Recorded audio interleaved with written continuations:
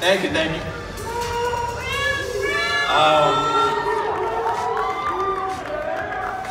I just want to say, I want to give it back to God and everybody who's here. Stay consistent, stay persistent. Know your why. Being focused, it takes a lot of energy. Sometimes you got to put 12 hours in, 9 hours in, no sleep. To be a leader, you got to be a reader. What books are you reading? Think and Grow Rich, Cash Flow Quadrant, The Millionaire Next Door, the Bible.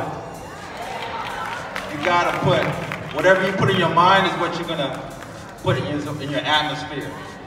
If you can't change who you hang around, then change who you hang around. And last but not least, your current situation isn't your permanent destination. Yesterday's history, tomorrow's the mystery.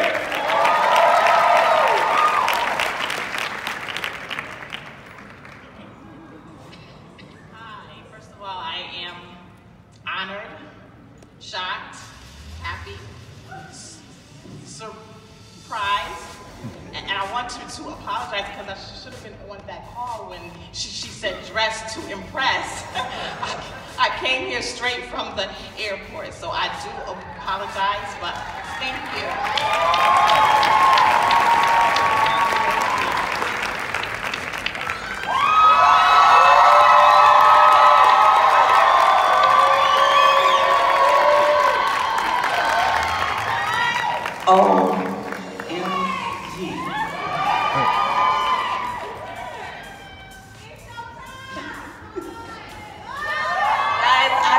Know what to say. I'm just so shocked.